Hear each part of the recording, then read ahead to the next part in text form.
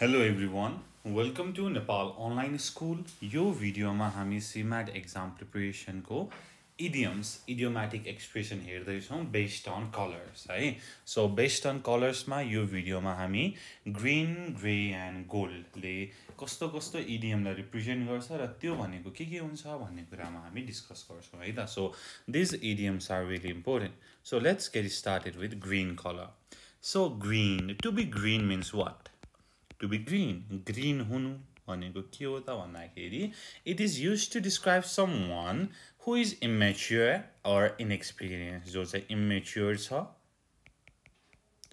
अथवा inexperienced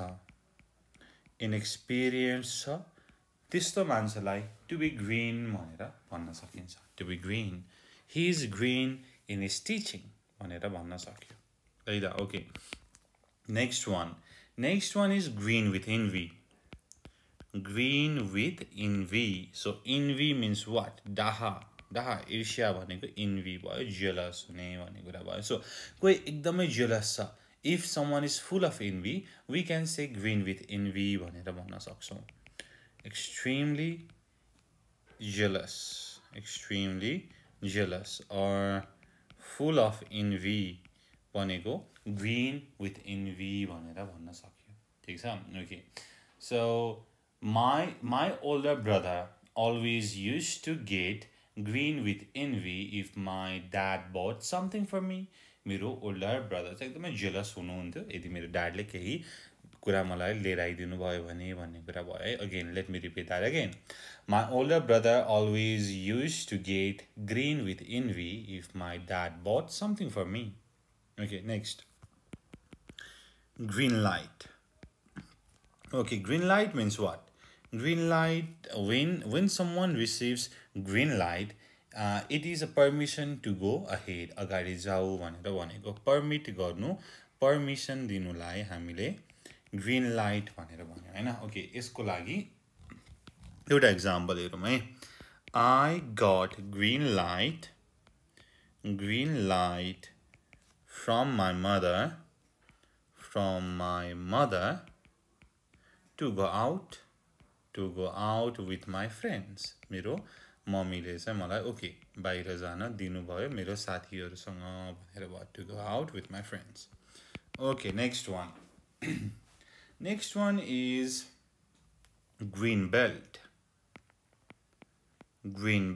So green belt is an area of fields and trees. An area of fields and trees. हरियाली भएको ठाउँलाई चाहिँ green belt भनेर भनिन्छ. जस्तै तराई, नेपालको तराईलाई we can say green belt. Tarai is green belt of Nepal. So हरियो पेटी भनेको त होइन नि, green belt of Nepal. Okay, so Tarai is green belt of Nepal भनेर भयो. Next one है, really important, धेरै ठाउँमा use भएको हुन्छ है, मुभीहरुमा पनि use भएको हुन्छ. Green thumb or green finger. Green thumb or green finger भनेर भनिन्छ भनेदेखि it is used to describe someone who has talent for gardening. ठीक छ? कोही मान्छे चाहिँ गार्डनिङ हैन, यो के त बगैँचाहरुमा चाहिँ एकदमै ट्यालेन्टेड छ, उसले चाहिँ राम्रो खेतीपाती चाहिँ उब्जाउँछ, राम्रो फूल बिरुवाहरु चाहिँ उमार्छ हैन. he has ability to make plant grows भनेदेखि he or she has a green thumb भनेर भन्न सकिन्छ. Okay, so the garden is beautiful, you must have a green thumb भनेर भन्न मिल्यो. ठीक छ? गार्डन एकदमै ब्युटिफुल छ, तिम्रो त ग्रीन थम्ब नै छ भनेको तिमी एकदम ट्यालेन्टेड छौ भनेर भनेको है. So these are idioms with green. यो चाहिँ ग्रीन को लागि भयो है. Okay, ग्रीन भन्ने बित्तिकै to be green भनेर भन्यो भनेदेखि inexperienced भनेर बुझ्ने. ग्रीन ले चाहिँ लाइफ एन्ड जेलसीलाई जनाउँछ, लाइफ र जेलसीलाई जनाउँछ है. अब ग्रीन आइड भनेर भन्यो. ठीक छ? यहाँ हामीले बिग ग्रीन लेख्यौं हैन. Okay, so green I'd. If someone is green eyed, अब green eyed भनेको के छ बुझियो त? जेलसी यसरी बुझ्नु पर्यो है jealous. Okay, jealous or envious भनेर बुझिन्छ. ठीक छ, यसरी हामीले गर्न सक्यौं है. यो चाहिँ ग्रीन को कुरा भयो. अब let's move to what, let's move to grey. अब ग्रे हेरौँ है त. सो ग्रे भन्ने बित्तिकै फिक्का फिक्का कलर छ हैन. सो ग्रे को चाहिँ एउटा मात्रै छ, दैट इज ग्रे एरिया भनेर छ. Okay, grey. ओके, ग्रे को ग्रे एरिया भनेर छ एउटा idiom. Okay, so grey area. So grey area is something that is clearly not defined. Define भएको छैन. There is still debate. त्यो कुरामा अझै पनि डिबेट छ. त्यो चाहिँ हो कि होइन, this way or other भन्ने कुरामा डिबेट छ भने त्यसलाई चाहिँ ग्रे एरिया भनेर भनिन्छ. ठीक छ. Okay, something that is not clearly defined, and there is still debate. त्यसको बारेमा डिबेट छ भनेदेखि त्यसलाई ग्रे एरिया भनेर भनिन्छ. जस्तै अब ग्रे एरिया चाहिँ मेनली कुन बेला युज हुन्छ त भन्दाखेरि यो लहरुको कुरामा. लले अब यसो गर्नुपर्छ भन्ने कुरा पनि भनेको छैन, त्यहाँ चाहिँ डिबेट पनि छ भनेदेखि त्यो चाहिँ ग्रे एरिया भयो है. त्यो चाहिँ क्लियरली डिफाइन्ड छैन कुनै लहरु भनेदेखि त्यसलाई ग्रे एरिया भनेर भनिन्छ.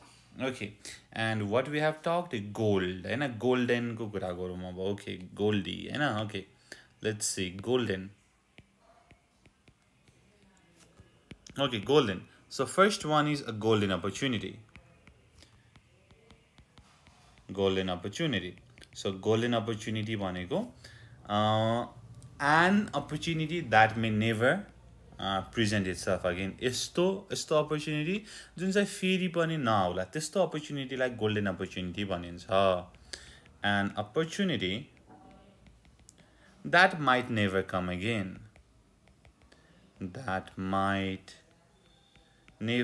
again. यस्तो opportunity जुन चाहिँ फेरि नआउला, त्यस्तोलाई गोल्डन अपर्च्युनिटी भनेर भनियो. जस्तै हामीले स्कुलमा स्पिच दिँदाखेरि तपाईले पनि भन्नुभयो होला हैन, this is my golden opportunity to be here standing in front of you भनेर हो. त्यो चाहिँ गोल्डन अपर्च्युनिटी भयो. Okay, next one is a golden handshake.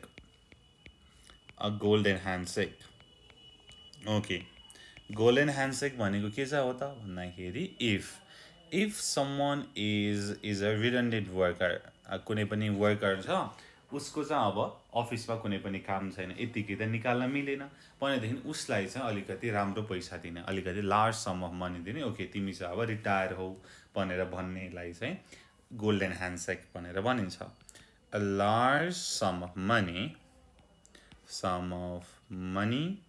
given to retiring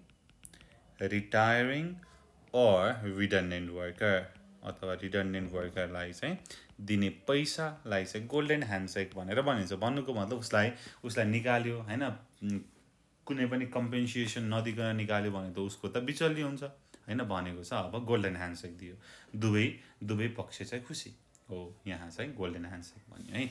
यसको एउटा एक्जाम्पल हेरौँ. My brother received a golden handshake when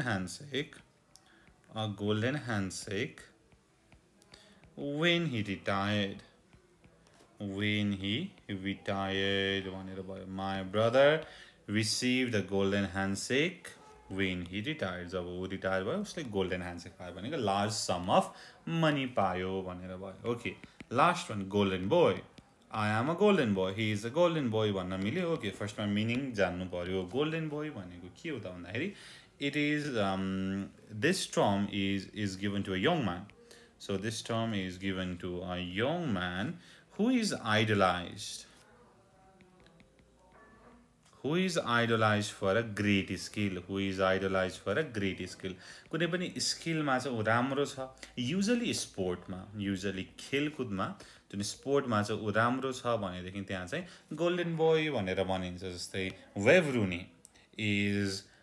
is seen as golden boy of his football teams. Cristiano Ronaldo is the golden boy of football. Messi is the golden boy of Barcelona भनेर भन्न सक्यो. यसरी हामीले गर्न सक्यौँ है. अब यसलाई हामी सर र एकचोटि रिपिट गरौँ है. के छ त ग्रीनले मैले अघि पनि भनेको छु लाइफ एन्ड जेलसीलाई जनाउँछ. Okay, to be green means immature or inexperienced. अनुभव नभएको. Green within V means extremely jealous or full of envy. Green light means permission to do something. Okay, allowed to do something. Green belt is an area of fields and trees. So हरियाली भएको एरियालाई green belt भनेर भनिन्छ. Green thumb or green finger is talent for gardening. कोही मान्छे gardening गर्नको लागि एकदमै talented छ, स्किलफुल छ भनेदेखि he or she has green thumb or green finger भन्न मिल्यो. ग्रीन आइड भनेको लाइफ एन्ड जेलसीको लागि. ठिक छ. जेलस envious हुने, डाहा गर्ने, ईर्ष्या गर्ने मान्छेलाई he has got green eyed, be careful भनेर भन्न सक्यो. Okay, next is grey area भनेर भने. ग्रे एरिया भनेको डिबेट भएको एरिया. जुन कुरा क्लियर छैन स्टिल डिबेटमा छ, यो राइट हो कि रङ हो भन्ने कुरा डिबेटमा छ भनेदेखि त्यस्तोलाई हामीले ग्रे एरिया भनेर भन्छौँ. Next is golden opportunity. Golden opportunity भनेको यस्तो opportunity that might never come again, होइन, वन्स इन अ लाइफ टाइममा आउने अपर्च्युनिटीलाई गोल्डन अपर्च्युनिटी भनेर भनिन्छ.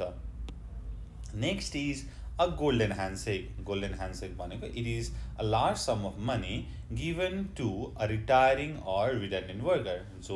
जो कामदार जो चाहिँ रिटायर हुँदैछ अथवा काम नलाग्ने छ उसलाई चाहिँ अलिक भारी रकम दिने, होइन, गोल्डन ह्यान्डसेक भनेर भन्छ त्यसलाई. ठिक छ. Okay, next one golden boy. Golden boy is use as a term for a young man who is idolized for a great skill. केही कुरामा एकदम राम्रो स्किल छ भनेदेखि उसलाई चाहिँ आइडलाइज गरिन्छ, त्यसलाई चाहिँ गोल्डन बोय भनेर भनिन्छ. युजली नै इन स्पोर्ट. मैले के त इक्जाम्पल दिएँ Cristiano Ronaldo, Messi, web रुनी etcetera है त. So they are golden boys. ल, यति कुरा भयो है. र हामीले ग्रिन, ग्रे र गोल्ड पनि गऱ्यौँ. र योभन्दा अगाडिको भिडियोहरूमा पनि हामीले अरू कलरहरूको बारेमा पनि गरेका थियौँ है. र अब आउने भिडियोमा हामी अरू छुटेको पिङ्क एन्ड सिल्भर अनि अरू कलरको इडियम्स एन्ड फ्रेजेसको क्वेसनहरू गर्छौँ. र हामीले CMAT को पास्ट क्वेसन पनि सल्भ गरेका छौँ. त्यो भिडियो पनि हेर्न नबिर्सिनु होला, प्लेलिस्टमा छ है त. Okay, so thank you so much for watching. Until next time, good by, keep learning. 𝘀𝗁𝘂𝗱𝗃. Piece.